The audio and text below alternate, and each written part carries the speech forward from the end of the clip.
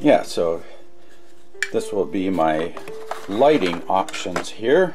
I'll have the original CFL, and so you can see here this is the GX24, and let's see, yep, they look like they are the same. The G24s are about a 1/4 inch taller on this part of the plug.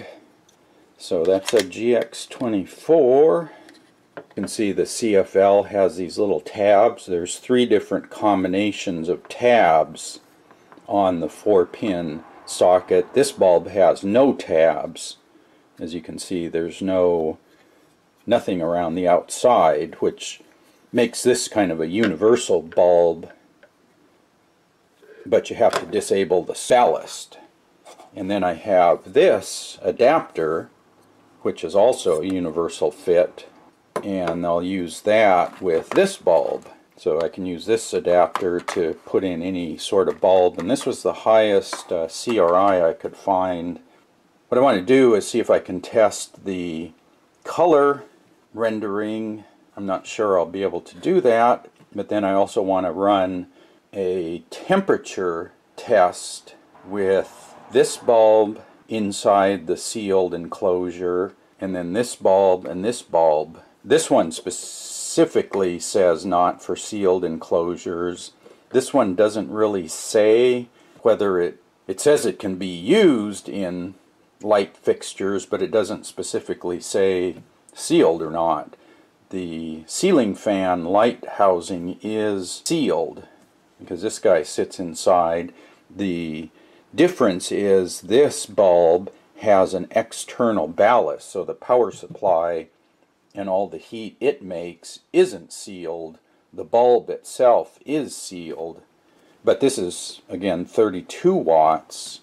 This is 8 watts, so that's why I want to test all 3 bulbs and get an idea how hot do the 3 bulbs get. And I may need to drill some small ventilation holes in the housing to use either of these 2.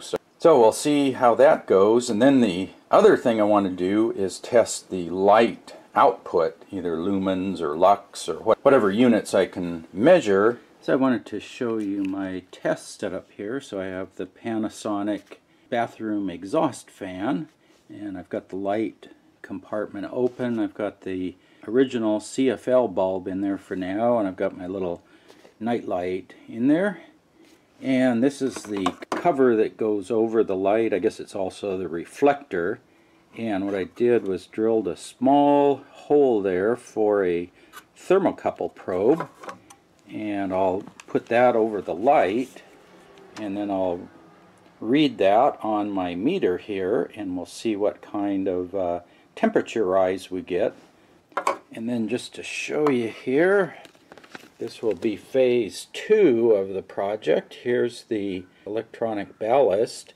This is the power wire coming in for the ceiling light and night light. You can see there's a single white and 2 black wires. The one black wire goes out here, and this goes to the night light connection. The ceiling light goes in here and comes out of the ballast as 2 blue and 2 red wires, and that goes to the 4 pins on the CFL bulb. So what I will do after I test the CFL bulb is I'll be cutting these wires and cutting these wires, and then just joining the nightlight wires out here, and then the fluorescent CFL wires over here,